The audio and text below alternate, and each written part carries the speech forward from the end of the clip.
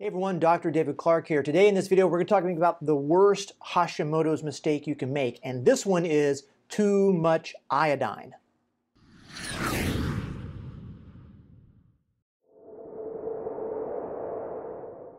All right, so I know I'm probably going to get a lot of hate mail and hate comments in this topic because people seem to be really sort of fanatical about iodine. But if you look at the research and look at the facts, and of course I'm going to combine that with my last 20 years of experience, there's some really obvious truths about iodine. So let's get started. Iodine excessive iodine, is the biggest environmental factor contributing to the triggering of Hashimoto's, right? So again, Hashimoto's is an autoimmune thyroid condition, the most common organ-specific autoimmune condition. Lots of people have Hashimoto's. In Hashimoto's, your immune system begins to attack the inside of your thyroid gland. It attacks one or both of the following: thyroid peroxidase, abbreviated TPO, or thyroglobulin. Now, TPO and thyroglobulin are what your thyroid gland uses to make thyroid hormones. Okay, now, there is iodine, for sure. It's normal in your thyroid gland. Triiodothyronine, that's T3, right? Thyroxine is basically T4. Each of those have iodine in them, but that doesn't mean that oh my gosh, if you have Hashimoto's, you should be taking iodine. So just, pump the brakes on that. So excessive iodine is the issue here, right? And so what is excessive? Well, that threshold varies a lot between two groups of people. People that don't have any thyroid problems, right? And no family history of thyroid problems. And the other group of people are the people that we know have thyroid problems. Either they have known Hashimoto's or they have Hashimoto's in the family, okay? The amount of iodine that those groups of people can tolerate is really different, right? So that's the first big consideration. So if I just kind of cut to the chase, how much is too much? Well, if you look at all the sources that are available, pretty much 1 milligram or 1,000 micrograms, that's your upper tolerable limit. So whether you're getting it from dietary sources alone or dietary plus supplemental sources, 1,000 micrograms or 1 milligram, that's pretty much it. That's what pretty much everyone agrees on. Well, of course, unless you have iodine sensitivity or a thyroid disorder. So that 1 milligram, 1,000 micrograms, is the tolerable upper limit unless you have a thyroid problem or iodine sensitivity. But my question is, how would you know if you had either one of those, right? A lot of people, and I mean a lot of people, it takes 7 to 10 years to get accurately diagnosed with Hashimoto's. So there's a lot of people walking around with thyroid problems that should not be intaking more than that 1 milligram of iodine per day. So to give you a little backstory, and I know there's people that are going to argue and say, an iodine deficiency causes Hashimoto's. That's just not proven. Like, there just isn't any information really that proves that.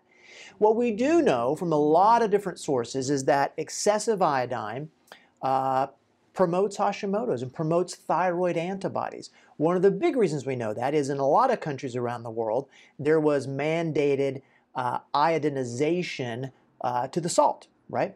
And that's a way to make sure people are getting adequate iodine, because if you don't get adequate iodine, you can develop a goiter, right? That's a swelling of the thyroid gland. If you don't get enough iodine, you can develop hypothyroidism, right? But that's a different mechanism than hypothyroidism caused by Hashimoto's, right?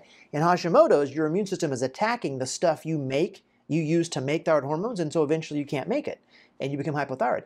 In iodine, you don't have enough iodine to make the T4 and the T3, and so you become hypothyroid. It's a different sort of mechanism, so don't get the two confused. But we know in places where they mandate putting iodine in the salt, you see an increase in thyroid antibodies. Now, some people say that it's a slight thing, it's sort of transient, but it does happen. So physiologically, we know that too much iodine causes you to have more thyroid antibodies, which you don't need. Okay, you don't need more thyroid antibodies. And if you just look at some of the two most recent papers, like 2021, 2023, in northern Spain, they looked at women, and basically they found what I already told you, which is if you have a thyroid problem, like an autoimmune thyroid problem, and you're using iodine supplements, it's going to make your TSH go up, which is bad, right? TSH going up means you're becoming hypothyroid. The 2021 study looked at a lot of different environmental factors that can affect your TSH, and it also found that excessive iodine elevates your TSH. So, and I'll put those references either here in the video or in the description. So the point is, I just want to establish to you that it's a problem. Excessive iodine is a problem. Pretty much excessive is considered 1,000 micrograms or more per day. Now, there is a recommended daily intake of iodine, and here in the US, that's around 150 micrograms a day for adults, okay? Well established. You need about, that much in order to make thyroid hormones. So the RDA is like your bare minimum. So I'm not going to tell you that 200 micrograms per day is like excessive. That's not what I mean. But most of us, especially if you're eating kind of the standard Western diet, you're getting a lot of iodine in the form of salt, right? Because of iodized salt. So iodine deficiency is not that big of a deal here in a place like the United States. It's a bigger deal in places like, sub-Saharan Africa and some parts of China, but not here. Anyway, you use iodine to make thyroid peroxidase, you use iodine to make thyroid globulin, but remember, in Hashimoto's, you are attacking one or both of those things, okay? You are making antibodies, right? And antibodies like a little post-it note that your immune system makes to attach onto something to try to kill it. That's the definition of Hashimoto's. The thing is, iodine promotes more thyroid peroxidase, right? More TPO that you're already attacking.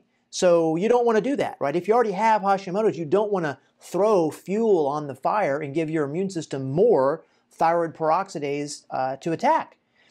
That's why I can tell you guys this. Over the last 20 years, I've had exactly 2 Hashimoto's patients that could take supplemental amounts of iodine, meaning they could take, 4, 5, 600, 800 milligrams per day of supplemental iodine and not have a problem. Everybody else, every other Hashimoto's patient either knew walking in that taking iodine made them worse, or taking iodine for their thyroid problem probably triggered their Hashimoto's. So you have to understand that iodine is a trigger for Hashimoto's. It just is.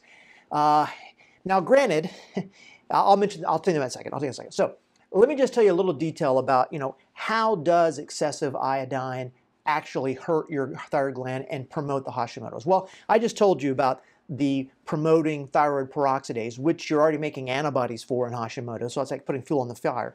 But just kind of like in a molecular level, excessive iodine promotes thyroid cell death. Inside the thyroid gland, there are these things called follicular cells. Well, we know that excessive iodine promotes death of those cells.